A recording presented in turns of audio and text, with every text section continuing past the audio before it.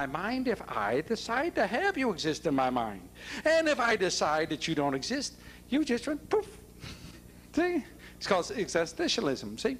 Now, watch what happens here. I've sat here with these guys, and they come out of these loony bins. You don't know whether they're on drugs or just been out of philosophy course. It wouldn't make any difference. Their eyeballs are still blunked out, you know? And they walk up to you, and they got one of these great ideas, they're going to pull on you, and you sit there and start, well, now, if this, and this, and this, and this, and this, and pretty soon they see that you're getting them in a hole. And they say, man, you don't exist. They just wiped you out. You just go, phew, now they're mine. They don't have to deal with you. They don't have to deal with reality. They just want pop. You see? Once I got a guy believing that, he's nothing but putty in my hands. He's nothing but a tool. Now I want to tell you something. You might want to accept the possibility, number 4, but I refuse. All right? I refuse because if I accepted that as a possibility, I only put it up there because I had to show that I had a complete system. Remember I said I have to have them all? Either it's always been here, it got here by natural way, it got here by non-natural way, or never got here at all. That's the only possibilities, isn't it? And unless I got all the possibilities in there, I cannot come to a conclusion, right? But I am going to come to a conclusion, number 1, this is not true. If I would buy the possibility of that, I've declared myself insane, both medically and physically, or legally. And anybody who buys that is insane. You want to know why we're sending out these insane people off of our school campuses? It isn't just the pot. It isn't the drugs. They're drugs. They already got mental drugs before they ever dropped the real acid. Their brain was already blown. They couldn't deal with the world around them, so they just dropped acid to relieve the pain. What they were taught obviously didn't fit the facts. All right, now let's leave the 3 that have some semblance of sense. Not too much for 2 of them. Now, what is the first law of science? Also called the first law of thermodynamics. And if the laws of thermodynamics are not true, then all science ceases to exist.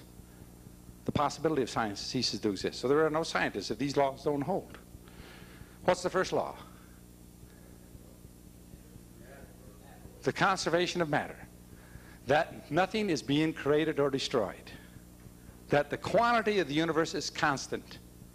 All right? If the quantity of the universe is constant in all of our observation, and the scientist is dealing with what he can observe, right?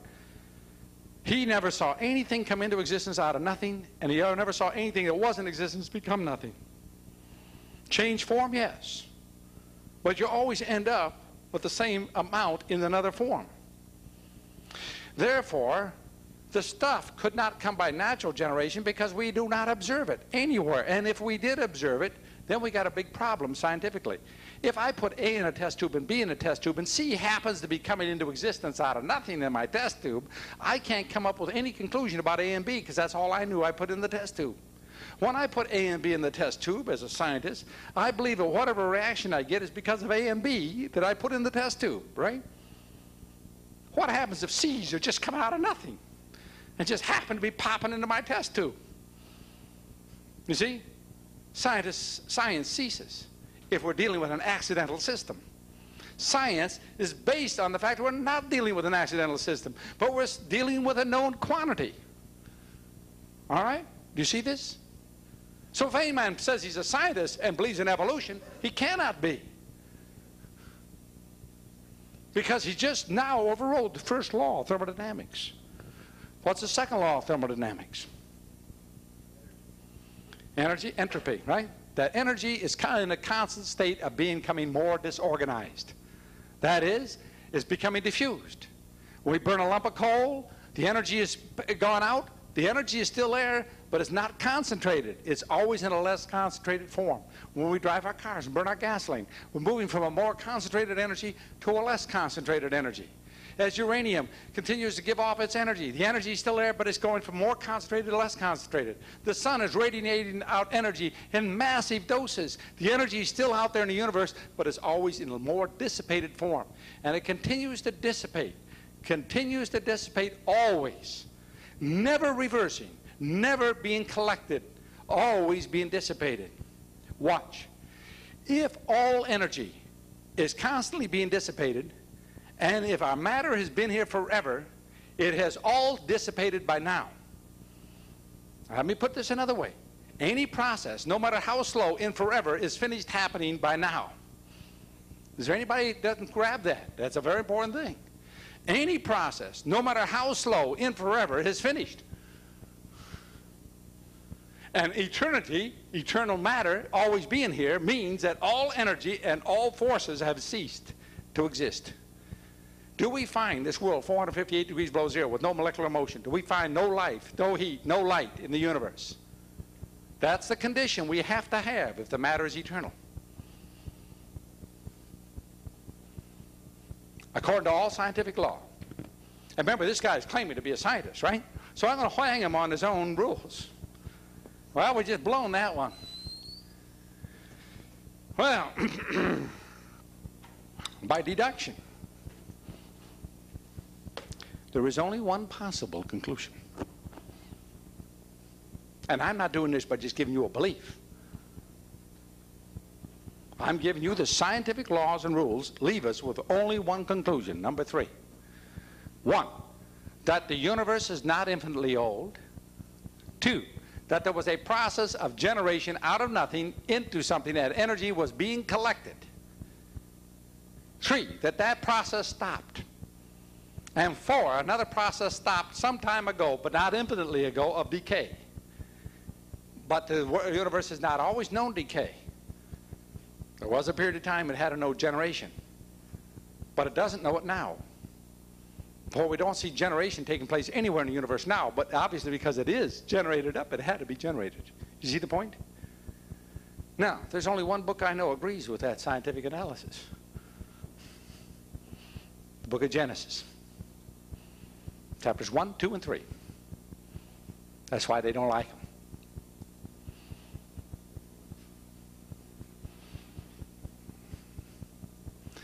Genesis is 100% scientifically accurate. Or let's put this, it's the only logical explanation that fits the facts, the scientific facts. All right? The others don't. Their basic problem is they deny God. They deny personal God. They want a force. Let the force be with you. See, an ignoramus going out in the field can tell there's something more than him around. Anybody looks at a buttercup or looks in a child's eye. The heavens declare his handiwork. You see? But they don't want to come into grips with a personal God that holds him personally responsible. We want an irresponsible, each doing our thing. And we're ending up with a world with a basic political unit being totally destroyed in this country by a malicious machine, which is called the family. The hammering on the women to go into the workplace, to abandon the family. The hammering on the men by sitting there making women take his jobs and so forth, so he is not the breadwinner, and it takes 2 breadwinners in order to survive with the inflation, the massive interest in which we have to pay, with the tremendous interest on the federal debt, which has all been created by creating paper money out of nothing and then charging us interest on it, to where we are having a continual fall in the real income of the worker. He gets more dollars, but the inflation rate's going up faster than his wages, and he's asked to hold his wage line in the face of 13, 15, and 18, and 20% inflation rates. So that his family has to go out and work, and the family unit ceases to exist.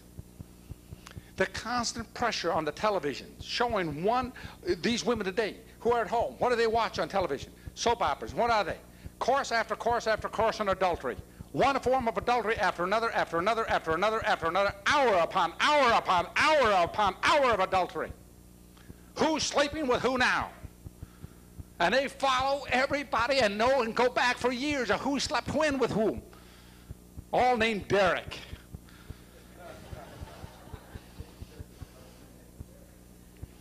Cutesy pies. Sitting there talking in the living rooms, small sets, doesn't take much, and going through all of this drivel.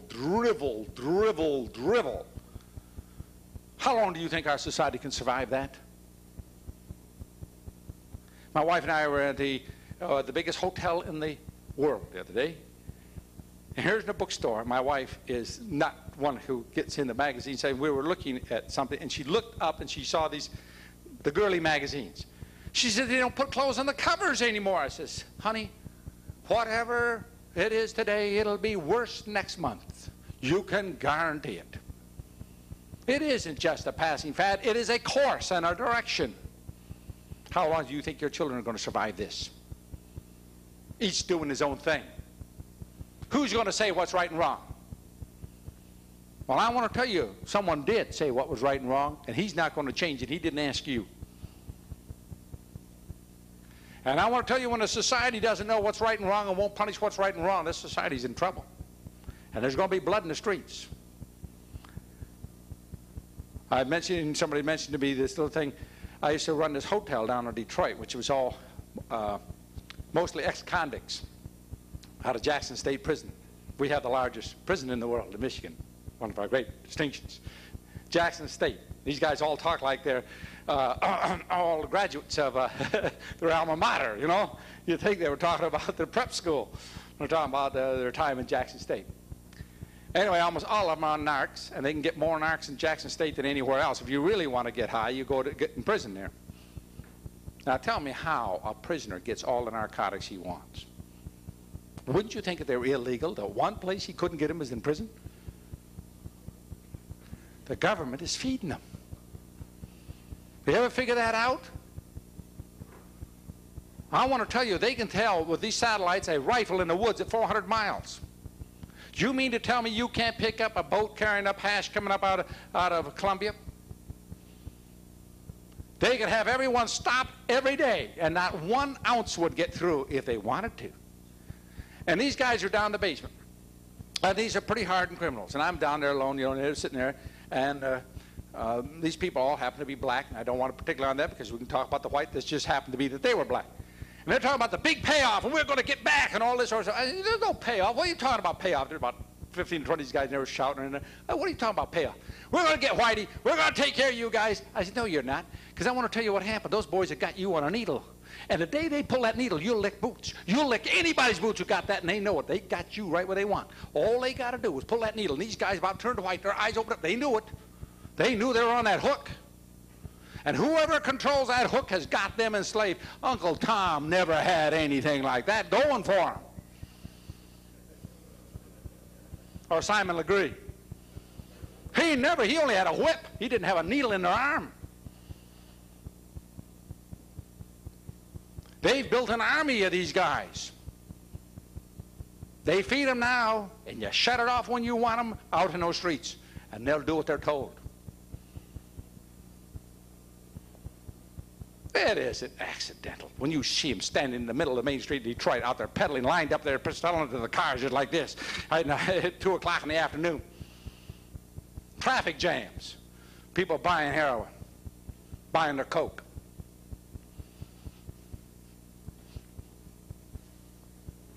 They're being fed. Here's the state of Michigan. For years, they put all these guys in jail for running numbers. So they got a state lottery. So the state runs numbers, and the banks collect the money, and the people go into the banks and turn in their lottery money, and all the nice, highfalutin banks, all in the lottery business, and every drugstore and everybody's selling lottery. Yeah, and now we got the state. Of course, it's moral when the state does it. It's immoral if you do it. You go to jail still in Michigan for selling numbers, unless you're a druggist and you got their monopoly sign out front. Then they put a computer in so you can sell them faster. They sit there and you go in there, and these people don't buy an A ticket for $1. They go in for $50, and those tickets come off there in rows, and these people are taking bundles of these things out.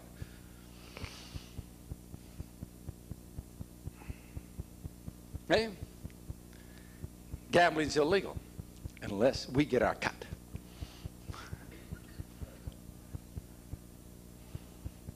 Now, all of it comes from a basic view of who you are and what you are and where you came from and who you're responsible to. And you got that all befuddled up, you're going to be a ship without a rudder. I'll guarantee it. Well, anyway, let's take a break for tonight, and we'll convene. I don't know how long I've been going here. What time do we start? Huh. Quite after stuff. Oh, okay. We'll give them a little warm-up. Now, tomorrow we're going to go and take a look at some history. We'll take a trip down the Nile. We'll go into some of the temples at Khufu and Edfu and see where else we'll get to. We'll get to Luxor, right? And what's there on the other side of Luxor? Is that the big one? Karnak. No, you go up river, down river to Giza. We'll go to Giza and go into the big one. And then we'll show you what that's about. And the political control system. And it's all part of the political control system. You see it on the back of your dollar bill, don't you? They put their emblem there for you, so you know where it came from. Anyway, we'll take that little look, and then we're going to go to Russia for a little trip. I went over there a while back. I don't want to show you any travelogue. I'm going to show you a hope, and we'll show you some slides that how we're being used on that one. And then in the evening, we will end up with another little session. So until then, bid you all adieu, and if you want to hang around here in the heat and feel welcome, and I'll be here for a while. Thank you for your kind attention.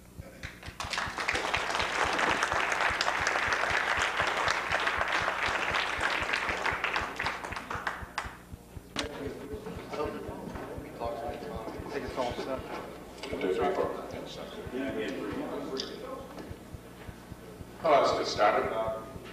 And I'd like to go through a little history right now. We'll start with history back quite a few centuries ago. I'll show you the one thing as we read in the book of Ecclesiastes. Vanity, vanity, always vanity. There's nothing new under the sun. The thing is, all the things that were and are now shall be. That here Solomon is watching, and he realizes that he has put his hand to everything with all the vineyards. How many wives? 700 wives? Can you imagine anything like that? 300 concubines? Boy, that must have been the most miserable man that ever walked. Anyway, and all of the palaces, all the wealth, and all of the power was all worthless. You know, he said, and as you get older, you start thinking of this. If you ever start accumulating any wealth, there's a little problem that comes. Here you are, you're working, you're getting kind of successful, and you got to realize something. You're going to check out. And if you leave it to your children, you're going to ruin them. and you think the rest of the people don't deserve it anyway. And what do you do with it? Man keeps going on through his life as if this thing is going to go on forever, you know, and all these plans. And one day it comes to the realization, hey, it isn't going to be that way. It's not going to be. And you wonder, what's it all about? What's the purpose of it all? Something came into my mind. I got to get rid of it. The other day I was watching a Muppet show, and they were having the pigs in space. How many have seen the pigs in space? Anyway, they were sitting there, and here out there, it came on the screen. This little blip was coming towards them on this screen. And then a voice came to him and it says that in 1 minute from now is coming the end of the entire universe. And of course, there's one Muppet keeps walking around with the end of the world is coming. And he says that's far more important than the end of the universe. But anyway, got the end of the universe coming 1 minute from now. And just then there was a buzz takes place, and the Captain Pig, or whatever his name is, Mr. Hogback, or whatever it is, he gets up and he starts running out. And Miss Piggy says, "Where are you going, Captain?" He says, well, that's the dinner bell. You know, it's time to eat, see. They're in this rocket ship in space, and he says, "You mean you're going to go eat in 1 minute? There's going to be the end of the universe?" He says, "Yes, but the night is swine stroganoff, or swill stroganoff." And Swill Stroganoff. And away he rushes out, and the other two sitting there, Miss Piggy and this other pig, they're sitting there, and they say, just think that, they're sitting there watching the end of the world going to come, and they're going to know the meaning of life. The meaning of life is going to be given them at the end of the universe. And they're all waiting for the meaning of life, and finally Miss Piggy turns to the other one and says, "Swill Stroganoff." And they both rush out to get their Swill Stroganoff. Well, you see, the whole meaning and purpose of life, to most people, they just run back out and get some more Swill Stroganoff. Anyway, there's a lot of philosophy in that little show. Well, the pattern, what I'm trying to say, of what has been is the pattern of what is now, and until the Lord comes is the pattern it's going to be. pattern doesn't change much. And if one who does not, as Santayana said, he who does not learn from history is condemned to repeat it. And we're going to probably repeat it anyway, but it's nice to learn from it. So let's talk a little bit about history. And to do that, let's step back a little bit and talk about economics or political power, which, of course, seems to have a big point in history. History, in most of your textbooks, will be talking about the history is the story of man. No, history is not that. What history is, his story. It's the story of God's working in this world. History is God's story, not your story. Notice the complete change that you will have. History is his story. Anyway, for those who are deists, Ben Franklin was a deist and so forth, and basically Masonry is a deistic religion. Deism says this: yes, there was some force or God that created this thing, and then he went to sleep, or he turned it over us to run it. And this God does not take any direct action in the affairs of his creation. He merely wound it up and let it go. Now, this is also the attitude of most people who name the name of Christ. When you go down and search down where they really believe, they had the deistic theology. And that deistic theology leaves them running wild. Well, let's get back to our history. If we were going to take the history of events of the last hour in this world, or in the United States, or in Pennsylvania, or in this town, or in this block, nobody could write it, because most of the events that take place simply are not known by a person who would write it. And the second thing is, because of the mere data of a fact and the events that take place constantly all over the universe as well as this world are so multitudinous. And second, the cause of them unknown. You see that people write a book, say, on the First World War, causes of the First World War. What were the causes of the First World War? Well, these are the causes believed by the guy who wrote the book. But what did he know? What did he sit in at the councils? Does he know what was really the motives in the hearts of the different people who played? And does he really know all the economic and political involvements? Does he know of all of the machinations of all of these people? No, he doesn't. He had a theory. He believed a certain reason was the cause of the war. Then he goes around and finds those evidences that support his theory, because he takes all the data that he can get and he decides what's important data and what's unimportant. How did he decide what is important and what is unimportant? He had his theory first. His theory of why he thinks the war started causes him to select those things that agree with his theory and to reject those things that don't agree as being unimportant, obviously, right? So what does he do is he ends up proving what he believed to be in the first place by selecting the evidence that seems to support it. That is, he proved nothing. And what he has said is absolutely irrelevant. What he is giving you is opinion based on no fact at all, just his speculation. It has to be. And if I wrote a history, it would be the same way. All right? Now, because we all approach history from our point of view, from our set beliefs. Now, the beliefs that you have are religious, so that every history is going to present a religious point of view, not because the person may overtly intend to, because he can't do otherwise. It's the very nature of things. Do we see this? All right, now, when I approach history, I approach it from my point of view. And I have my bias, as every other historian has his bias. And I select to present to you those things that I want to present to you because they support a theory that I have in the first place. The only difference between myself and them is I'm going to tell you my theory before. You see, they probably don't even know they're doing it. They think they're being objective historians. But there's no way to be an objective historian. Whatever history you're going to write is going to reflect your bias and your view before you get there. Now, my point of view is this. I believe that the King James Bible in the English language is God's infallible word, inerrant, preserved by God as well as written by the Holy Spirit, but that God directly preserved his word and delivered it as he promised to do. I believe that.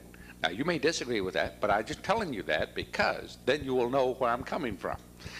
Why I have my view is based on my prejudice. And my prejudice is based upon the fact that I do believe that the King James Bible is the Word of God and that it contains all truth that God has chosen to reveal to us. Now, does it say it contains all truth? No, it doesn't. It contains that portion of truth that God has chosen to reveal to us. This means there are those things that he hasn't chosen to reveal to us. And on those things, as far as what God has said, I just simply don't know. And when you get to the point, I can't answer that. Maybe someday, but not now. Right? Now, let's take a look at the history of the world from a secular point of view. From a secular point of view. The world has known 6 world empires. And these empires, starting with the Egyptian, Syrian, Babylonian, Medo-Persian, Greek, and Roman. These 6 world empires didn't happen at 6 different times, a phenomenon. They just here all of a sudden there was a world empire, and then the empire crumbled, and then along came a period of time, and then another empire came up. That isn't the way it happened. The Egyptian world empire was overthrown by the Assyrian world empire. The Assyrian empire was overthrown by the Babylonian empire. The Babylonian empire was overthrown by the Medo-Persians. The Medo-Persians were overthrown by the Greeks, and the Greeks were overthrown by the Romans. There was only one world empire with 6 locations. From the whole history, from right after the flood to the time of the advent of Christ, there had always been a world empire. That was the normal system. There wasn't any time without it. There wasn't any elapse in this thing, you see what I'm trying to say. Now, the thing is that each of these empires were identical to the preceding one. They adopted the same religion, the same priesthood, the same temples, the same rituals. The only difference is we replaced the guys running it with our new gang. It's just like over in Russia. You had a Russian Revolution supposedly back there in 1917, but it was nothing different. The Cheka got replaced by the NKGB. All right? The Tsar got replaced by Stalin. But in both cases, the people couldn't own property. In both cases, the people had no political rights. In both places, it was a total socialistic system dictated from the top. There was voting for the Duma before, which meant nothing, and now there was a voting for the Supreme Soviet that meant nothing afterwards. The thing is, if you go over to Russia, is you'll notice something. There is no difference between Russia before the Tsars and after the Tsars. Why? We just replaced the Tsar with a new title for the new Tsar, but the system remained totally intact. There was no alteration in the system at all. The alteration of distribution, the economic system, the political system remained intact. A phony parliament with no power, you know, in both cases. A military nation which had certain objectives and which have never changed. Russia today is no different than Russia in the 9th century. Their policies have not changed.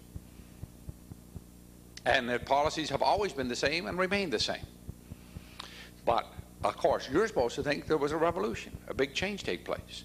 When those Babylonians took on the Assyrian garments and entered those Assyrian temples, they took the Syrian religion in toto, with no variation. Why?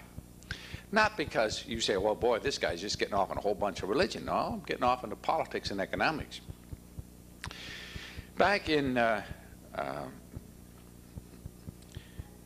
quite a few years ago, I read, must have been, well, time flies, 20 years ago, I was reading a book by a man named Ludwig von Mises called Human Action. Now, Ludwig von Mises is probably, certainly the greatest mind in the field of economics that has been, classical economist. And in there he's made a statement. He said, all governments are popular. Well, at first blush, you look at that. Government's popular? Why, you've never seen anything in the whole world. The thing most people spend their time is discussing what they don't like about government. And to think of them as popular. Well, a modern definition of the word popular, or usage of the word, not definition, they don't define it. Usage of popular means people like it. But that is not what the word means. What the word means is that you accept it, not whether you like it. Popular means that the population accepts it. Now, was a Nazi government popular in Germany? Yep, the people accepted it. Is the communist regime in China popular? Yep, the people accept it. Now, if it's not popular, that means they're overthrowing it. Now, if there isn't open revolt, only those people who are in open revolt against the regime can be said it's not popular with them. It doesn't say anything to whether they like it or not. Now, notice something. What is the purpose of political power? The purpose of power is to get other people to do what I want them to do. Generally, for them to perform things to the benefit of the ruling class, those people who are in power.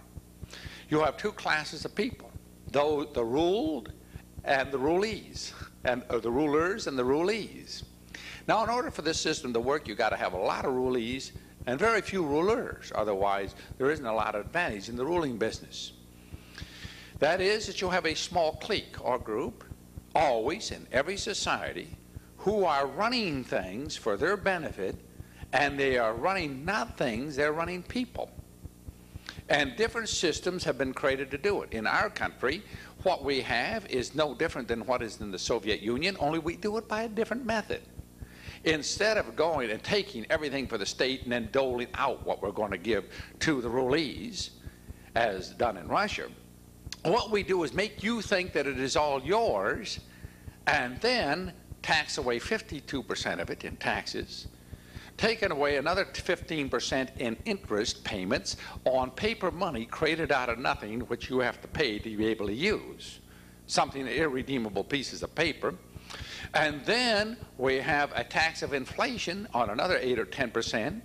So what it ends up, the American citizen today does not able to acquire and enjoy 30% of his labor.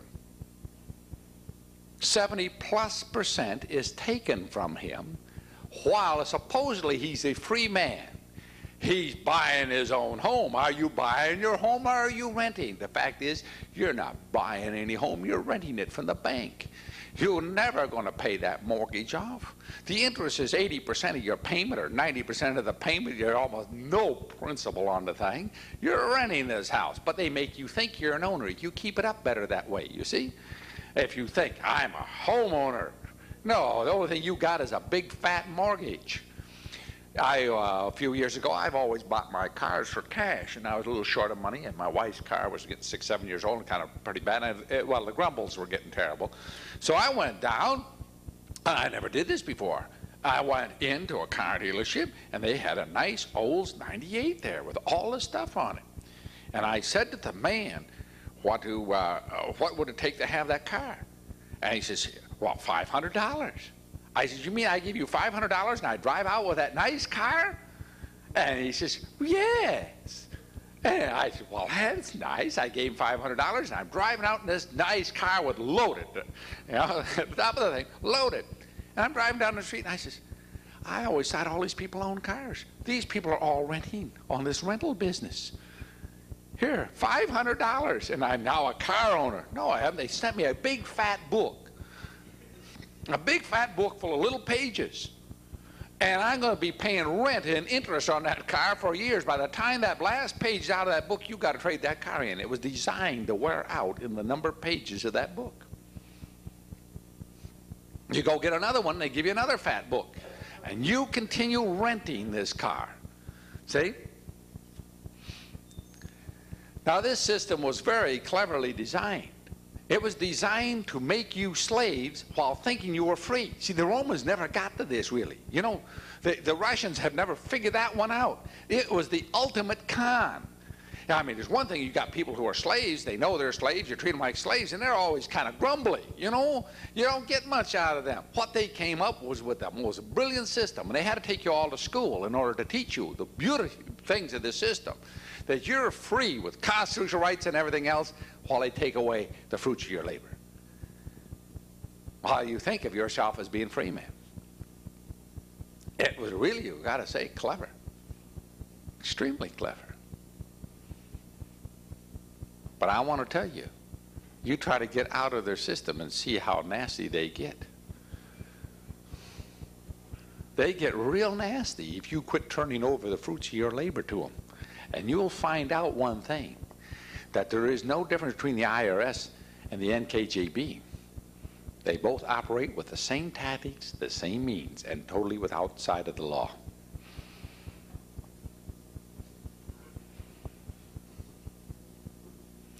Look, at the secret police in Russia don't bother you as long as you do everything that you're told, and you become a nice, obedient little lackey, and you lick boots properly. And the IRS doesn't bother you as long as you do and stay in line and don't say the wrong things and do the wrong things. But you do, you're going to have knocks on your door, either place.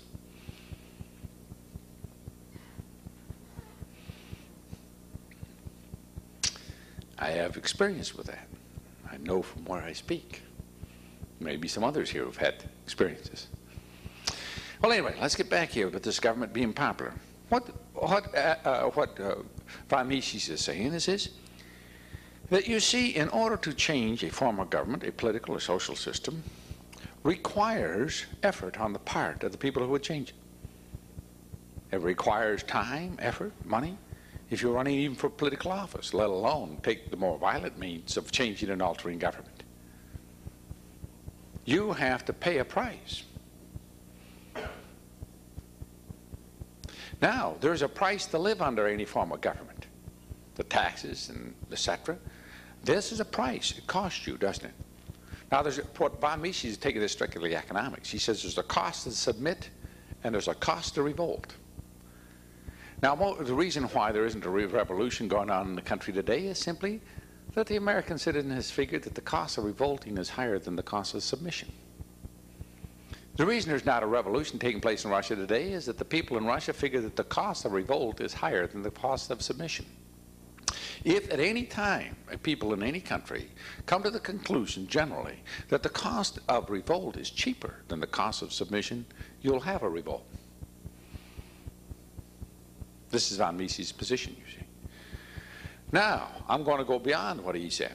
What is the ultimate cost of revolt? You see, if I'm going to raise my political power as a dictator, I must be sure that I raise the cost of resistance of me high enough that you won't do it. The reason I'm raising my political power, I want to increase my political power, is I want to take more away from you than I did before. So I'm going to be raising the cost of submission constantly. But I got to be careful not to get the cost of submission above the cost of revolt. If I do that, you guys are going to do me in. All right? Because remember, it's always a small clique in the ruler class, and the majority have got to be rulees.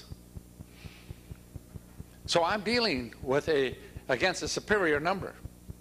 But I got to be sure that I keep them in check by making the cost of resistance to me too high. Well, then the next question comes, what is the ultimate cost? If I'm going to ultimate power, I must have the ultimate cost. What is the ultimate cost? What is the ultimate price that I can make you pay?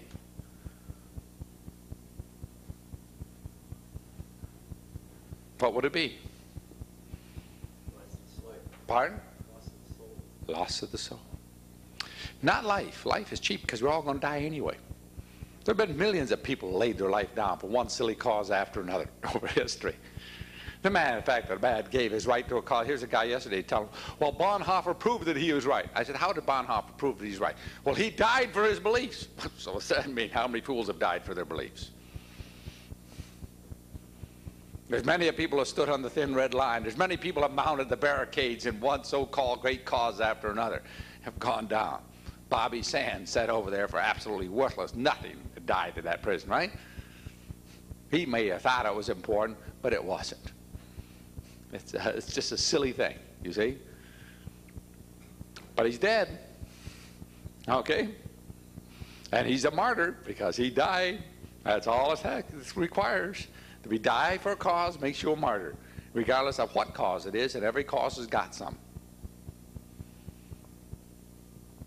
So that isn't the requirement here. The laying down the physical life is not important, or imprisoning and torturing, because all of these things, what can they do? There's just a limit they can do to my body, and it's going to die, and then it doesn't make any difference anyway. And what are you going to do to a corpse? The Romans used to go out and punish them.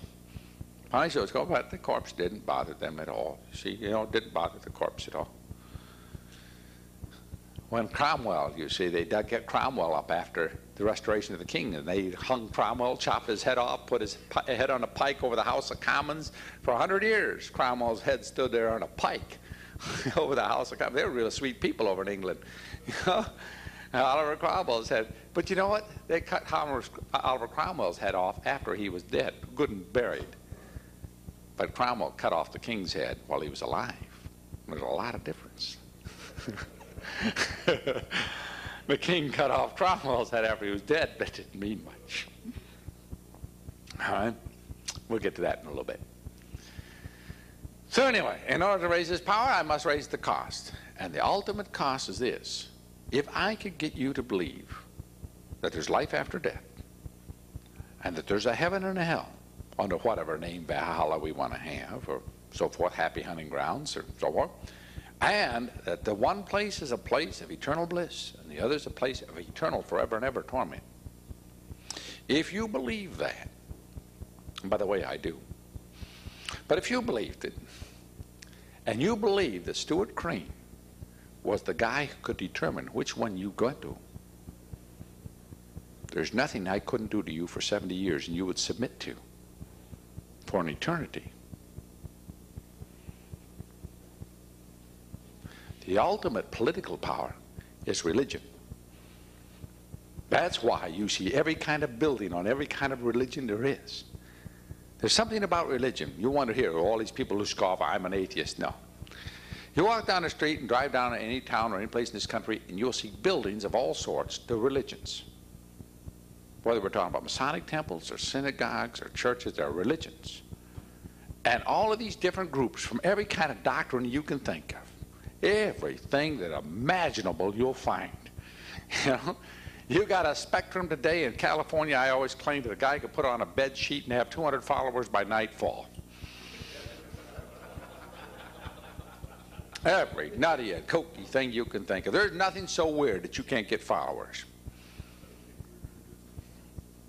Now, the point, why this religion? Well, several things. One, the very universe tells every single one of us, whether we're God's child or not, that there is one. There is nobody outside of an absolute imbecile in this world who doesn't know there's a God. What about when Paul came to Athens? Now here's the center of all wisdom and knowledge, the apex, and here's Paul walking in there, nothing but the clothes on his back. He shuffles up to Mars Hill, see? He comes up there, and these people who spent their whole life sitting around listening to great ideas and any new thing, all they wanted to do was just discuss the latest things. And remember, they didn't have television and all this great stuff, They had to sit around and wait for something new to come down that road. Looking out there across that road, waiting for something new. And here comes this new guy in, Paul. And Paul says to them, I perceive on my way to the forum that you're most superstitious. That you're most superstitious. I see down here you built an altar to the unknown God.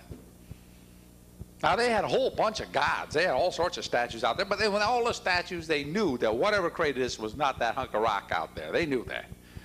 They knew that all their pictures and images and so forth, that's not it. They knew that because what they see could not have been created by that. That's obvious. These people were not that dumb. And they had built all this stuff, you see, but all of that didn't mean anything. They had finally built this altar to an unknown God. What did Paul come there? Say, you bunch of pagans, I'm going to straighten you guys out? No, he says, I see that you built an altar to the unknown God. I'm going to tell you about him. I came here to declare him unto you. You see? Man knows there's a God.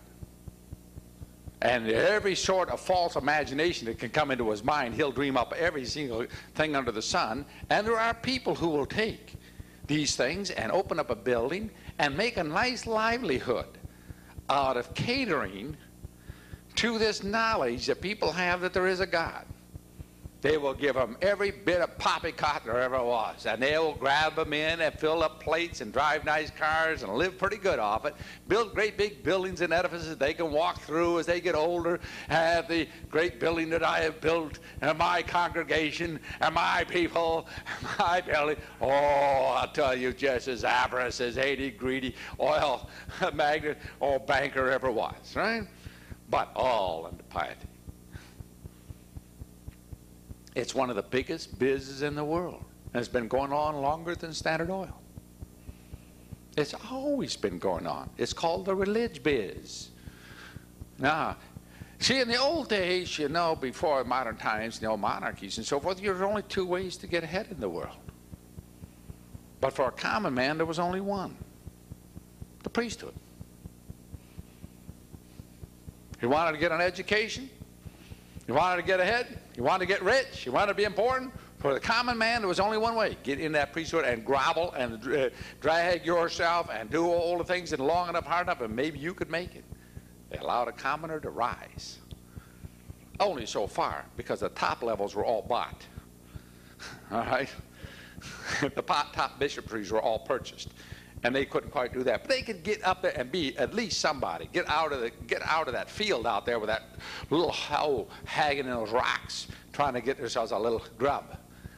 They could become somebody and walk around and not have to dirty their hands. And live somewhat like a gentleman. Right?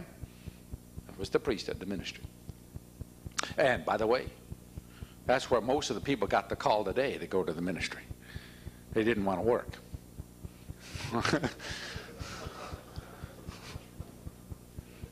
Yeah, their call came when they decided they had to go get a job. They decided they just got called.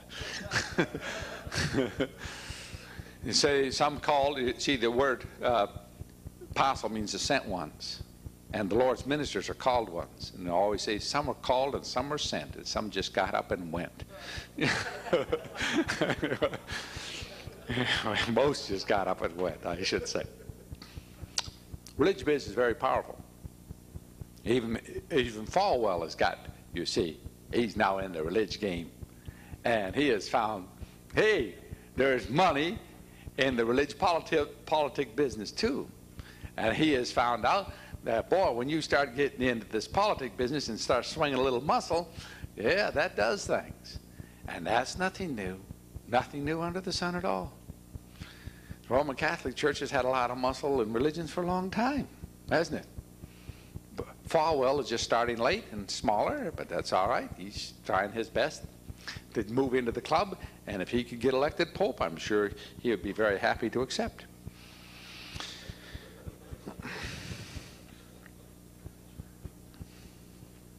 Or maybe he wants to start his own, like Henry VIII. See? Okay. Let's now move on to the point. The point is that a religion, let's take a look at Egypt under the Pharaohs. The Egyptians, unlike the Greeks, were a different basic philosophy at this time. The Egyptian belief was this, that eternity was everything and the present is nothing.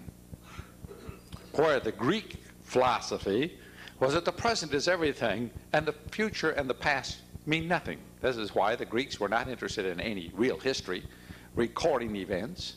They didn't build any permanent buildings in the Doric, but built early periods, only wooden buildings. They weren't concerned about lasting things. But what about these Egyptians? They hauled rocks. And they built things, and you can go over and see them now, 3,000 years later, in excellent condition. The future was everything. The present was nothing. The man would live as in absolute poverty all his life to save every penny for his casket. A casket, which would be these caskets you go over and look at, a cost of $50,000 or $70,000 in today's price. Because that was eternity and that was everything. Well, with a people like that, you can get them to haul rocks. You know? If I can make you that eternity is everything, and I am the guy, the Pharaoh. Who was Pharaoh? Was he just a man? No, he was God-man, Christos, Christ. He claimed to be God-man, that he came down from the sun, that he was a direct child of Osiris, and that he was God with them, Emmanuel. Now, if you believe that that guy up there in Memphis was God sitting there in Karnak Temple, and he said do something and you were going to go to hell forever or forever in heaven, and that was the only important thing in your life, you'll haul rocks. You'll do whatever he says. There is no limit to what he can get you to do. You see my point? Because there's an eternity out there. Now, if it was just a matter he could kill you, well, you might say, I'm going to take my chances and I'm going to go get that guy. And maybe you get cut down. Many people have done that in the charge, haven't they? As the British had 50,000, they lost in 3 hours on the 1st of July in 1916 on the Somme. 1 million Frenchmen went down at Verdun. 2.5 million at Tannenberg. You see? Oh, people have gone out. Look at those men landing on the beaches of Tarara and Coagulane.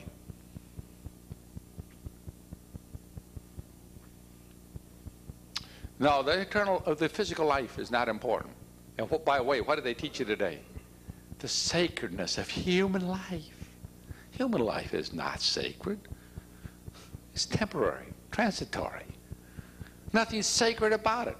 God slew and slawed, Saul slew and slawed, David slew and slawed. They slew and slawed all the way through that Old Testament, didn't they? They slew them up one side and slaughtered them down the other. Why? Human life is not important.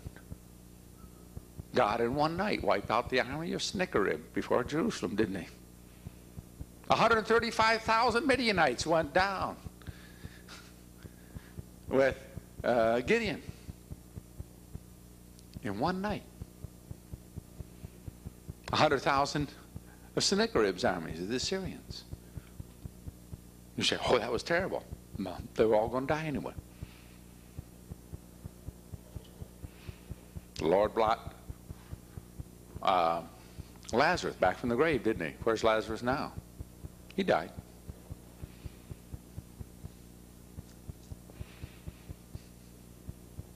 Those are realities. All right. So, the Pharaoh's power was not in the fact that he was king, but in the fact that he was God in the eyes of his people. Are you following this point? Notice, when the Pharaoh was overthrown, what did the king of Assyria declare himself to be? The God-man. When the Babylonians overthrown the Assyrians? We have now a record of this one, right? Here we have Nebuchadnezzar. Sets up the image, doesn't he? And had all the people with the sackbuts and the trumpets and so forth, they're going to fall down before the image that Nebuchadnezzar had set up. What was he doing? Declaring that this was God, that he was God. And they all had to bow down and worship the image of Nebuchadnezzar. He adopted a religion of the Assyrians. The same temples, the same religion, and so forth. Well, it's interesting here. We have in the Bible only a few people that we have really real portion of Scripture outside somebody just mentioned it passes on, in which we don't have some sin recorded. Now, of course, we have the sin of David with Bathsheba, right? We have the sins of Solomon going before the witch of Endor and things of this sort. We have Moses. He was a murderer. But we have a person like Joseph, one of the few characters in the Bible with no sin recorded at all. There's 153. Our pastor went through 153 similarities of Joseph's life and that of Christ. A tremendous thing. But we have another person, Daniel. Do we have a sin of Daniel recorded in the Bible? Do we have a sin, for those of you who are Bible scholars? Yes. All the governors of all the provinces of Babylon were there before that image of Nebuchadnezzar. And they all fell down, but Shadrach, Meshach, and Abednego. Where was Daniel? He was laying right flat in his face in front of that image.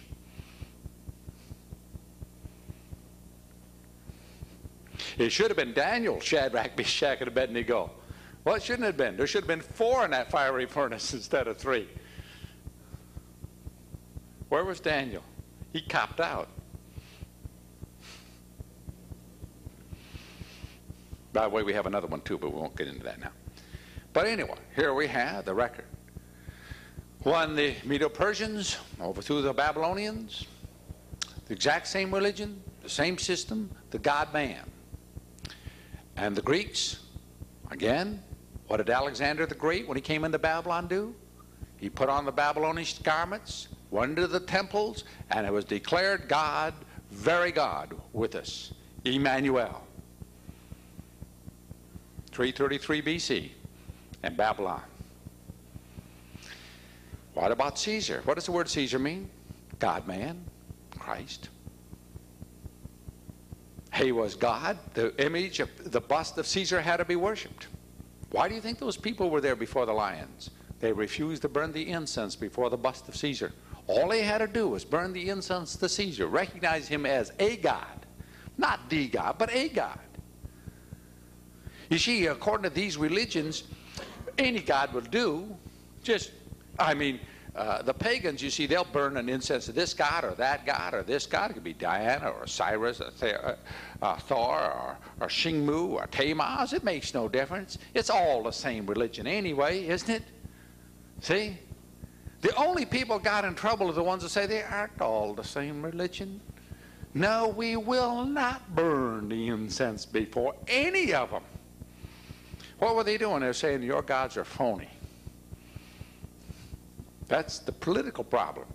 Look, if these people would burn, if the Christians, and read the letters, Pliny to Trajan, and Trajan's letters back to Pliny. Pliny is saying, here these Christians are leading a good orderly life. They're moral in character. They meet together and sing some hymns and eat meals together in the morning. As far as citizens, we can find nothing wrong. But they will not burn the incense to thy bust, O Trajan. Do I need to kill them all? Could I not show mercy to small children or young girls? The law says I must kill them all, which of course is a just law. But could you allow me the mercy of sparing the children? And Trajan writes back, he wishes he could, but he simply cannot do that. We understand what this sect does. What was what they were doing? It wasn't what they were doing, it's what they were not doing. They were not recognizing Trajan as God. And if they didn't recognize Trajan as God, the power of Rome was overthrown. This man is only a man over there in Rome. How are you going to hold this empire together just being a man, putting on your pants one leg at a time like everybody else?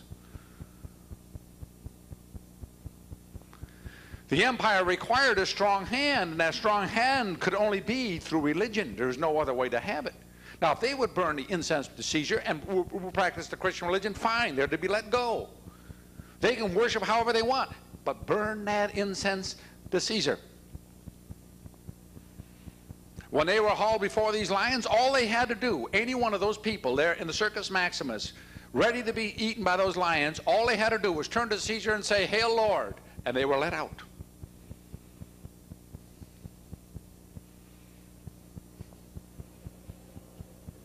They could sit there and justly say, these men are committing suicide.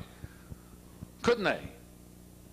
I mean, after all, we've given them every opportunity to recant. As Pliny said, I have given them every opportunity to recant. We have begged with them. We have pleaded with them. We have done everything to try to save their lives. Pliny, his heart was being torn by what he was doing. But these people are implacable. They will not change. Their resistance is resolute. That cannot be tolerated. Now notice, those people, just like those three, Shadrach, Meshach, and Abednego, they didn't do anything. It's what they weren't doing that got them in trouble. You see? Shadrach, Meshach, and Abednego were standing there along with all these multitudes. They were standing there. They came as the king had ordered, and they stood there. And everybody fell down, and they didn't do anything. They stood there. They found themselves in a fiery furnace for doing nothing. Those people there before those lions, it wasn't what they did, it's what they wouldn't do. Because if that king is not God, he has no power. What does the word Tsar mean? Caesar, Slavic for Caesar, God-man. He was not just the king of Russia. He was the Pope of the Russian Orthodox Church. He was both the spiritual leader who could send every little Russian baby to hell or to heaven. It was in his power. What does the word Kaiser mean? It's Germanic for Caesar or Christ, the God-man.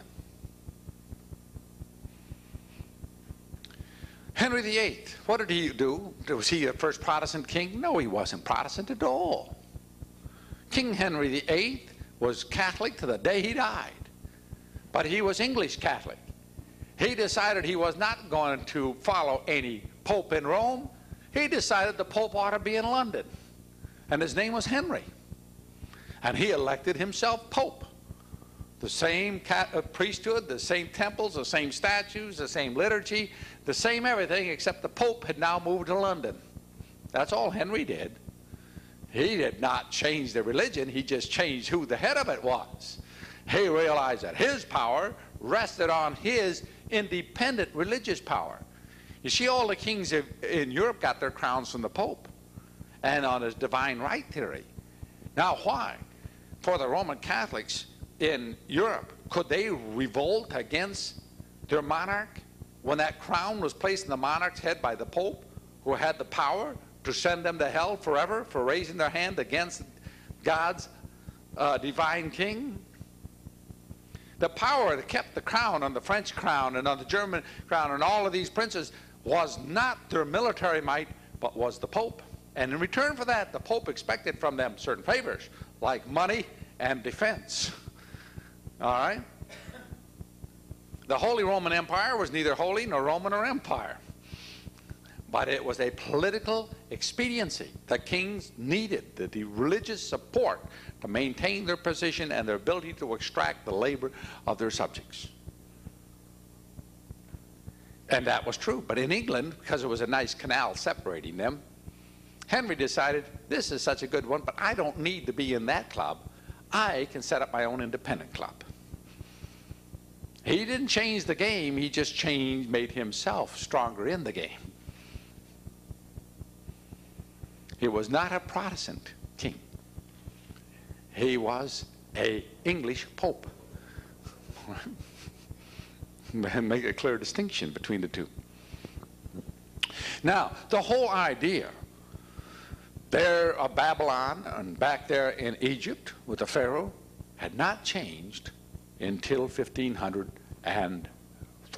or 1640s. Historically, a great event took place. The most important historical event in our history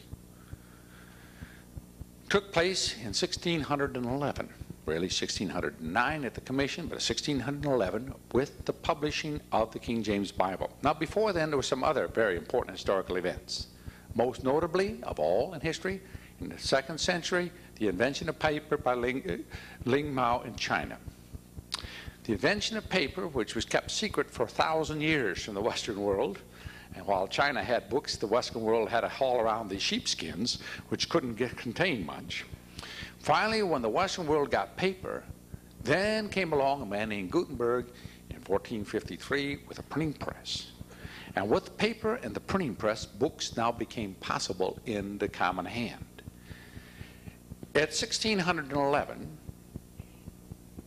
the King James Bible was published. This Bible, which is still considered the hallmark of the English language, it is the apex, the greatest work ever written, and the most perfect work ever written from a linguistic point of view. This book was not just the fact that it was published, like somebody said, well, something-so was published in 1974. Well, that doesn't really mean much. But you have to realize it was published in a world or in a nation that had no other books. So everybody in England who could read had in their library one book. So if they were going to read, they read that book.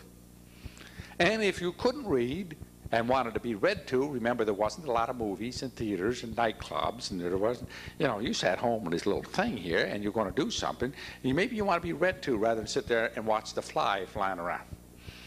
Okay? Well, if you do that, you're going to be read to from that book. What happened after 1611 is something that never happened in the world before. I should say that I know of. That is that the Bible became such common knowledge to a whole population of a nation, major nation. That is, the English population knew that Bible kiver to kiver. They quoted it in business, they used it in their love letters, in their normal correspondence. It was the language of the street. It totally permeated these people till actually they knew that book. Now, as they read that book, they found out something. Their king is in heaven. Their high priest is in heaven. The price was paid on that altar, and there's no more price to be paid. That no man in this world can determine where you spend eternity. That king is answerable to that God the same as they are. You know what that did to the political system of England? It was I don't think James had that in mind. But the thing is, what you had was a complete reversal of all political, social, economic, as well as religious thought. Why? Because all thoughts, all positions are religious. Whether we're talking about science, a view of it, or history, or economics, whatever it is, you have to think of the basic nature of man, of eternity, of responsibility. These are all religious before you come up with what system is just and right and equitable and so forth. What happened in England was this. By 1630, these people realized that God had told them in secular matters they are to obey their king, that he is set in rule over them. They are answerable to the magistrates. But in spiritual matters, no. In spiritual matters, they were answerable only to God. Well, you know what happens to a people like that? The king realized very, very quickly he was no longer king. He had to be concerned what the people thought. The parliament started getting very jumpy. The parliament would not endorse his decrees. He decided that he was going to reverse the situation. And what did he do? He sent out a king's decree.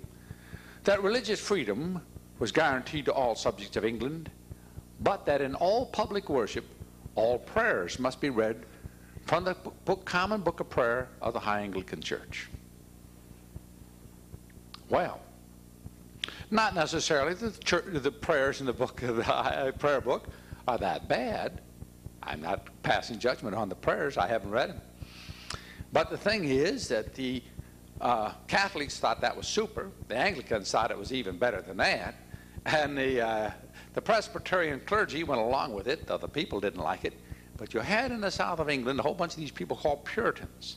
Now, Puritans believed that the Bible alone was their total source of God's Word and refused to accept anything else, regardless of what it was, on principle. And they were willing to die for that. And so we had a civil war, the English Civil War. And this civil war was not going so well. The king, of course, had all the trained military against the rabble, and the rabble were getting slaughtered off pretty good.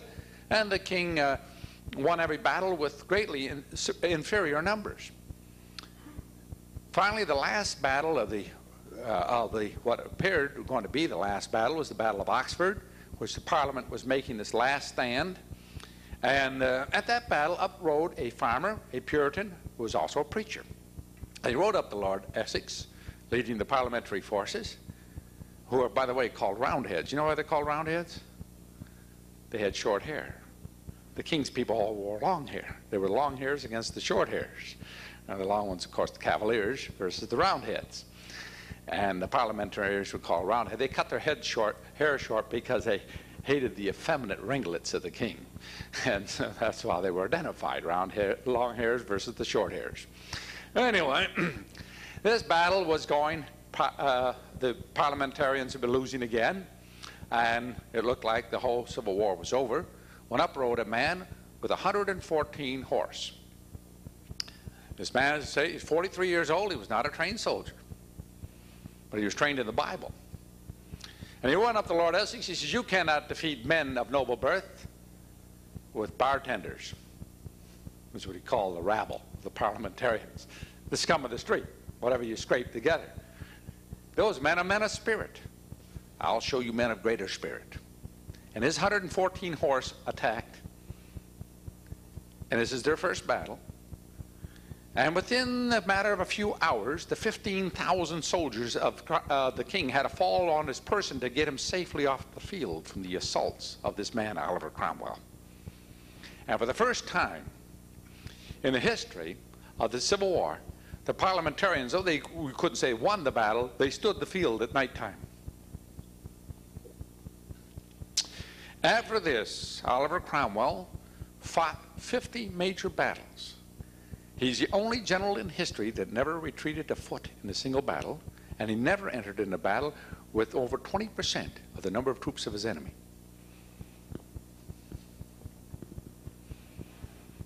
He now went with his 114 horse and relieved the town besieged by 10,000 men, and relieved them in an afternoon.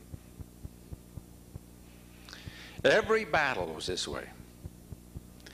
He's a very interesting general. Every time he'd send his report back to Parliament, he would start out with a long praise unto God, because only God's hand could do this. God again this day showed his miracle. For what other explanation could it be? He never commanded over 230 horse. And yet every army of the king was decisively defeated in a battle with odds so unbelievable that you would have to go to Gideon and the Midianites to find comparison.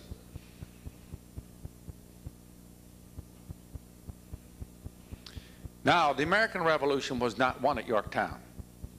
It was won at Nasby Field.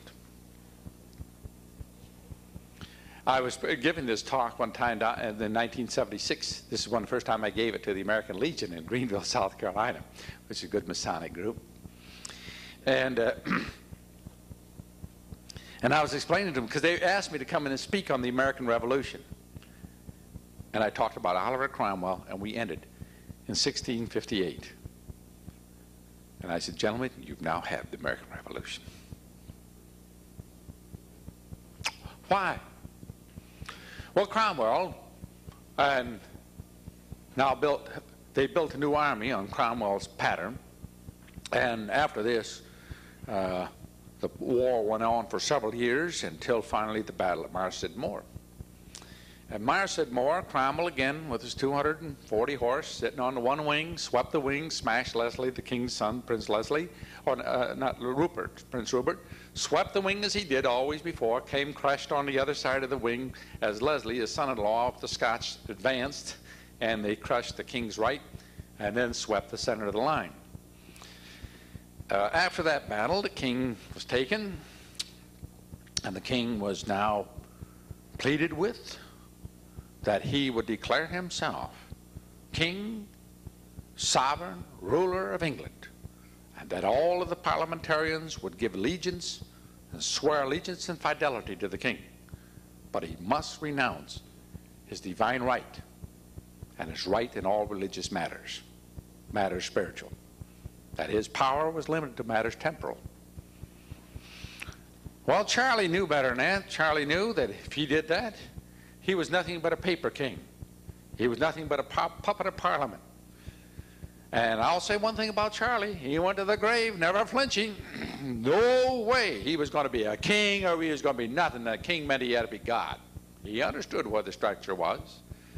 Well, finally the king gave his pledge that he would not raise any more army and so forth, and he gave his parole. And as soon as he was released, he immediately broke it, raised another army, and started in again. And so now with the battle at Naseby Field, we have an exact repeat of Marsid Moore. The exact same maneuvers. Cromwell pulls it off again. Now the king is taken into custody. And now he was tried. He was brought to public trial under the laws of England, under the common law. A king tried by common law?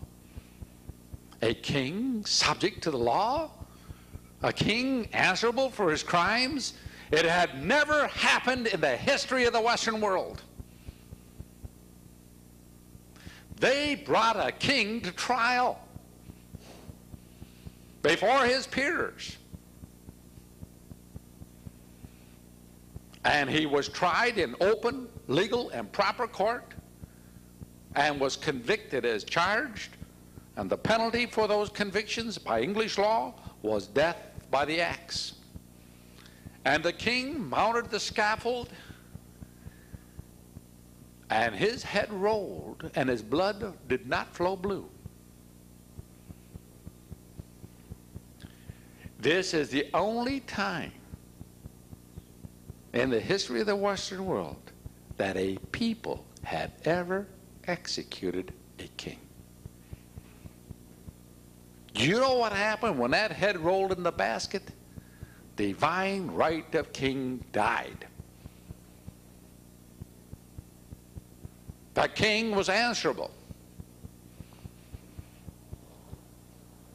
And when the monarchy was restored and they put Cromwell's head on that pike and said, look what happens to a man who lifts his hand against the king. I always think of Cromwell looking down at the House of Parliament and on the king as he opens up the house and saying, yes, oh king. And remember what happens to a king who calls himself divine. Charlie's head rolled.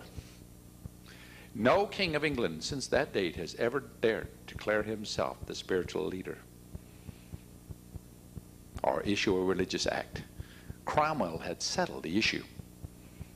The second thing that was settled at Naseby Field was this: that when a king broke the law, that the people had a right to resist. This was the principle. You see, the question was, in the American Revolution, do we have the right to raise arms against our king? The answer to the scripture is no in matters political. But yes, if that king has broken the law. Now, see, the law of England was that the king of England, or that England could not tax a colony for English purposes. All taxes in any colony, and always was in colonial law, could only be used within the colony.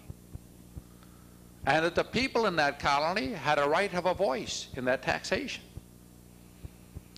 When the intolerable acts were issued in 1774 by the King of England against the port of Boston, under English law, it was the requirement of the people of Boston to raise up arms. That came from Naseby Field. You see, the question wasn't winning the American Revolution, it was starting it.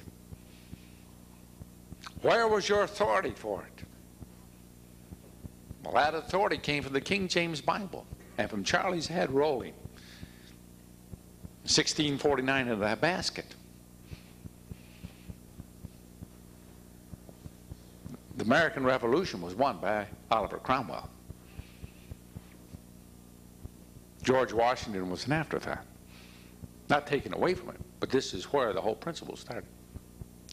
Now what happens? The American, right away, Cromwell was seeking to try to do in England what we did here eventually 100 and some years later by a constitutional government. The only trouble is he never really figured it out. He had a problem, and that is he believed in the parliamentary form of government. Well, a parliamentary form of government says, and this is true in England today, if the parliament has the power, if it wanted to today, to pass a law that all people over 5'8" had to be killed, hung by the morning tomorrow, and that law would be lawful.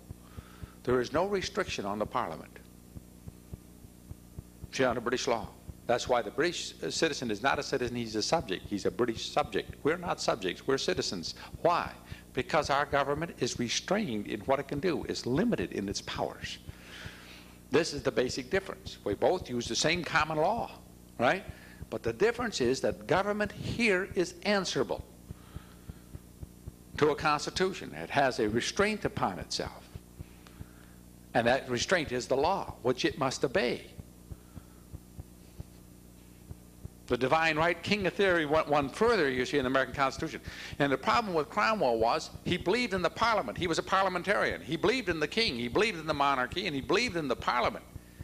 But what he didn't understand, he kept thinking that he was going to get good men in the parliament. He kept dismissing the parliament and getting a new parliament. He brought all preachers in, and they did worse evil than the others had done. He tried 7 different parliaments. He tried every way he could get to get a parliament together in order to have just laws and a proper ruling of England, a Christian government and a Christian nation, what he dreamed of. And the problem is it never worked. You know why it never worked? The system is wrong.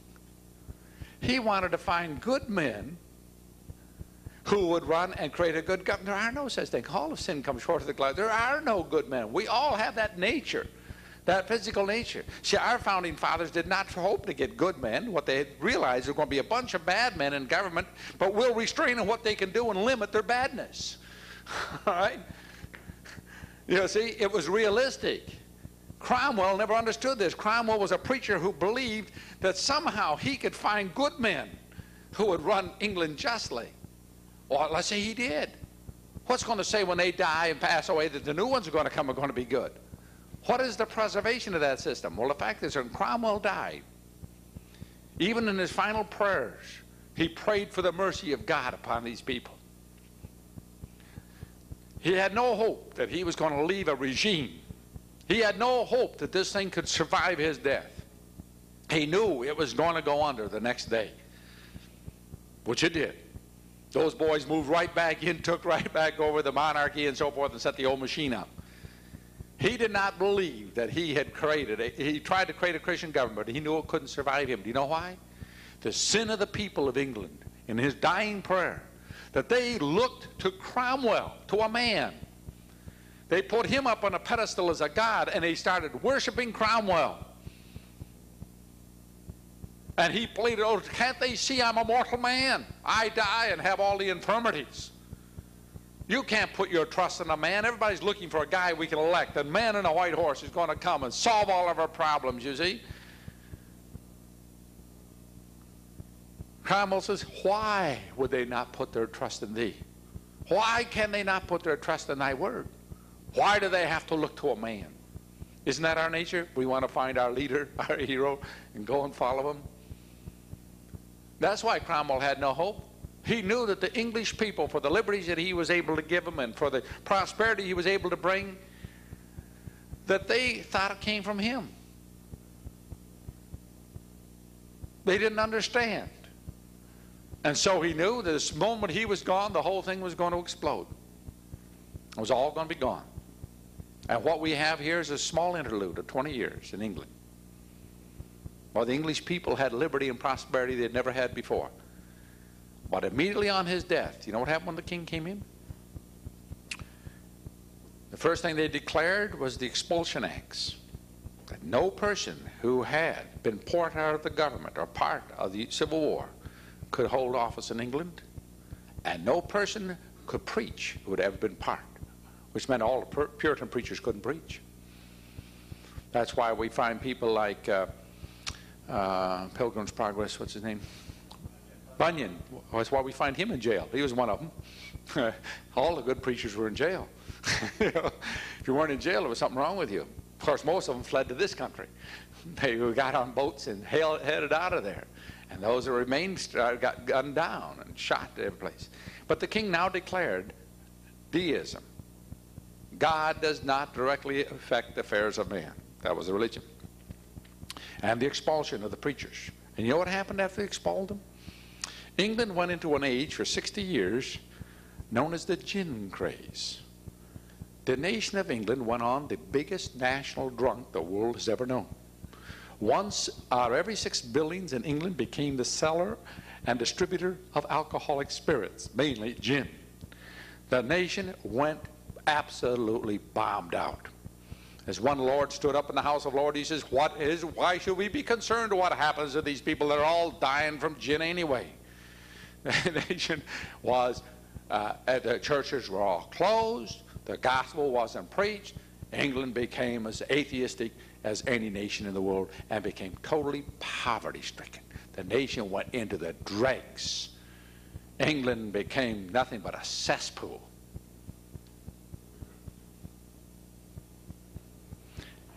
By the way, England never ruled the waves until Oliver Cromwell. Cromwell defeated, with never having more than 30,000 men at arms, Scotland, Ireland, France, Germany, Spain, and Holland, plus the King of England. All the kings tried to get at him, and finally they decided to leave this guy alone. Let's wait for him to die. He was invincible. They called him Ironsides. Just to show you, give you one of his many battles, and this was with the Scots. And he had a problem with the Scots because Leslie was his commander at Naseby Field and at Marsted Moor, and knew all of his tactics. And Leslie, was a Scotchman, was leading the Scotch army. And Cromwell had tried for 2 years to corner Leslie, and Leslie had outmaneuvered him continuously. And finally he had maneuvered Cromwell into a peninsula. His army was now sick, been out in bad weather for 2 years, was incapable on this peninsula getting off. It was too rugged. The ships could not get in. And Cromwell knew that the next day that he would be defeated, as he sent a communication to the Parliament to raise every man at arms in England to defend the border, because the next day there was no hope. His army would be destroyed. That night he prays, "Oh God, give him into my hands. If it be thy will, deliver him. You must deliver him in the morning." 2 years. In the morning, Leslie makes his first tactical error. He divides his army and sends them half down on the flats with half on the hills. And Cromwell in the dawn looks and he says, "Oh Lord, thou hast delivered him." He masses his army onto the flank, destroys that army in the flats and charges up. And by noon, he had killed 5,000, captured 10,000, took all their arms and all of their baggage, and conquered all of Scotland, lost 214 men.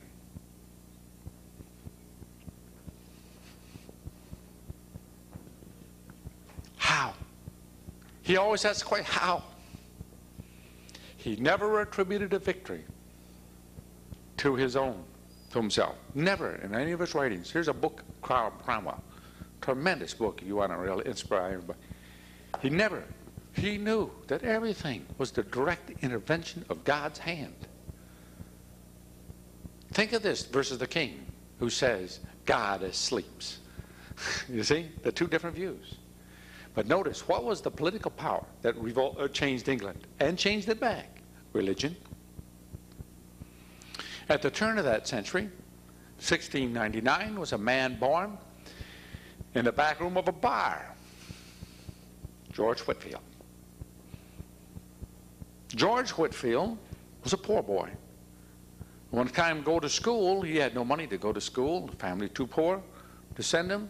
But in those days, you could go to school if you lived in the wealthy kids had 4 of them or 3 of them would live in a little nice home of some sort at places like Oxford and Cambridge. And if you were poor, you could go and serve these men as their complete lackey and as their slave. And in return, they had to support you through school. You were able to eat in the back room, and you were able to go to school, and they had to support you. And that's how Whitefield went through Oxford, and there he fell in with a couple of his people, John Wesley and a group of people who were called Methodists.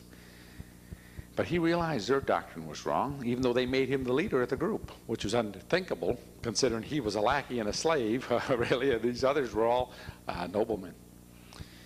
But George Whitefield, after he graduated, Wesley went down, who was supposed to be the big gun, and he goes down to Georgia. He was going to be an evangelist.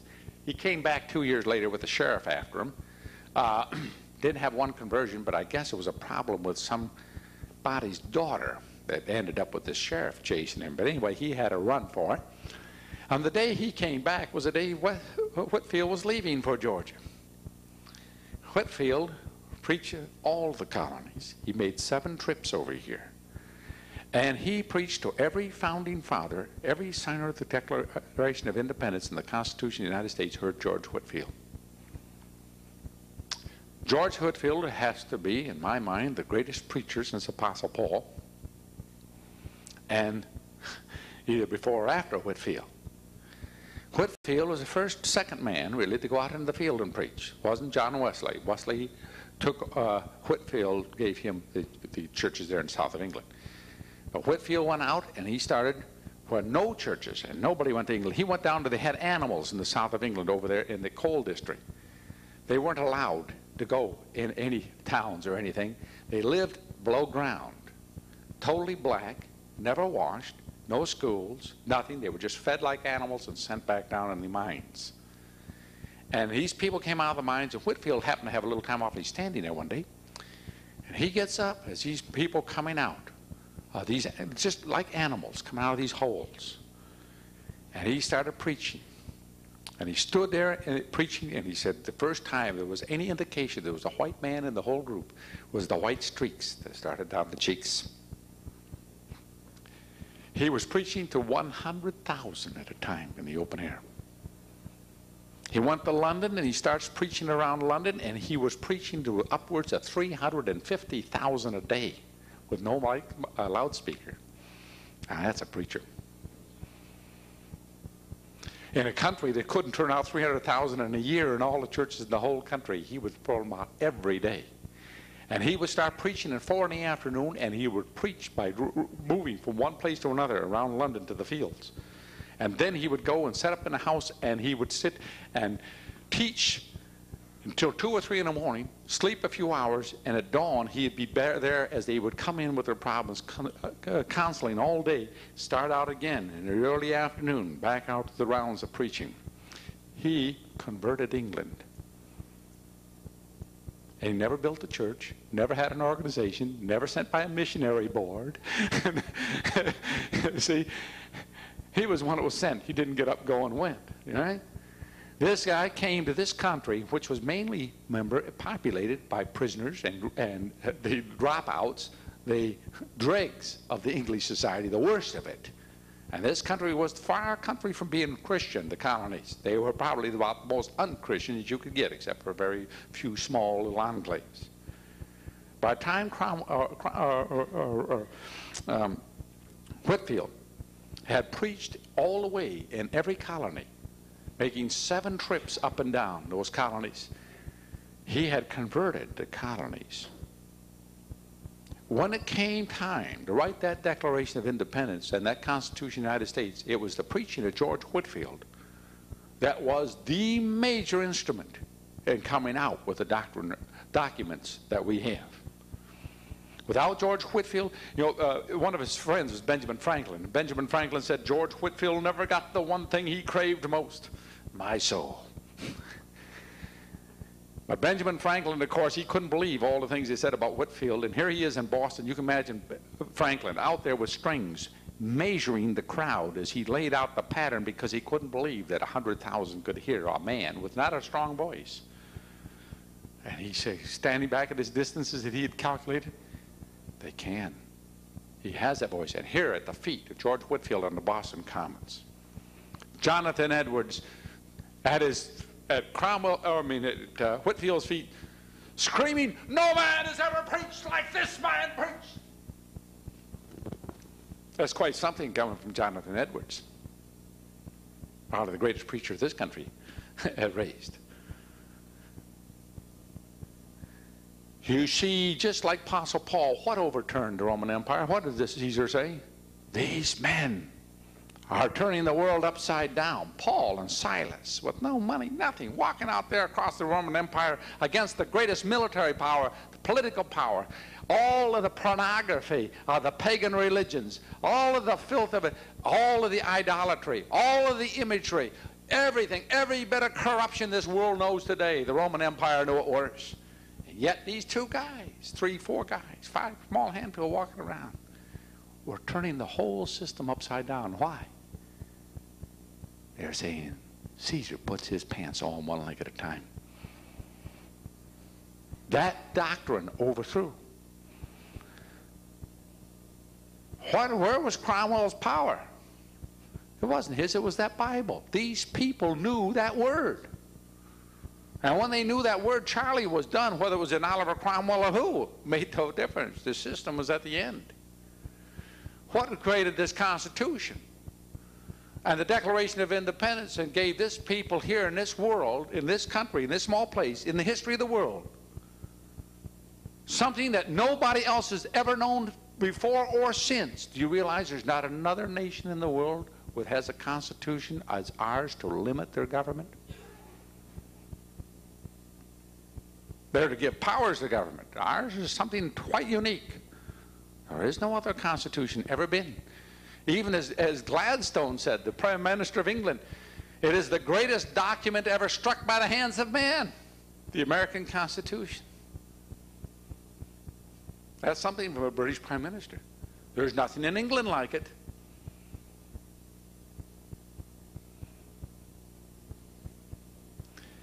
Why? It was because of a religious conviction and position that the American people had in sufficient number at the time of the signing of that Constitution. It meant that no other document could have been given. Not that these men were so noble and such great Christians who wrote it, but they knew what they had to put in there and get these people to accept it. They were not going to buy a parliamentary form of government. They couldn't. They would have sold it to them if they could have, but they couldn't have. You see, the greatest of all of the revolutionary heroes of this country, by far, is a man named George Whitefield. And you can go up there in Kennebunkport, Maine, where George Whitefield died, and you can see his body. It's now you go in this little church down behind the furnace. There's a little room. You open the room. There's the first preacher in there for about the 1650s, and Jonathan Edwards with the glass on the coffin there. You can go in and see it. No great big monument or great big mausoleum sticking somewhere. George Whitefield. That's how you go see George Whitefield. Go in that little old church back there, and there's George. Nobody ever thought of building him a great temple somewhere on the Potomac. When George Whitefield stood there and preached his last sermons with blood coming out of his mouth, and he went next door to rest, and these people knew he was dying. The people got out in front of that house, and they cried and cried and cried until he came out, and he opened the book, preached his last sermon, walked in and died. Faithful to the last breath. He'd run the race. He had fought the good fight. What I'm trying to tell you is this, if you haven't got the message. The real warfare has always been spiritual. What they want to do is poo-poo religion today. Well, that's a little something you have over here on Sunday morning, and some little something or other, and a couple little stories and Bible stories on flannel graphs. There's no Sunday school set up in that Bible. In our church, we have all the squalling babies, and they sit there under the preaching of that gospel. They all are there. And you wonder, what is a 2-year-old, 3-year-old? Well, I didn't know until I find out what my little 9-year-old knows. He's been under that gospel all of his life since he was born. You don't know when they start understanding. They understand a lot more than you think they understand. You put them on there in that nice little Sunday school down there with their flannel graphs, playing their little games, and they sit there and they grow up as I did in those Sunday schools, and you realize there was nothing to this thing. And what do you think? Those people are going to go to church? I had no interest in it at all. Why? It was nothing but a big Sunday school. Right? Disobeying God. Anyway, how are we going? They got some goodies over here they want to sell.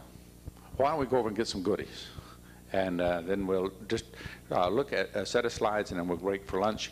What are your? How are you going to have lunch? Everybody on their own, run for it?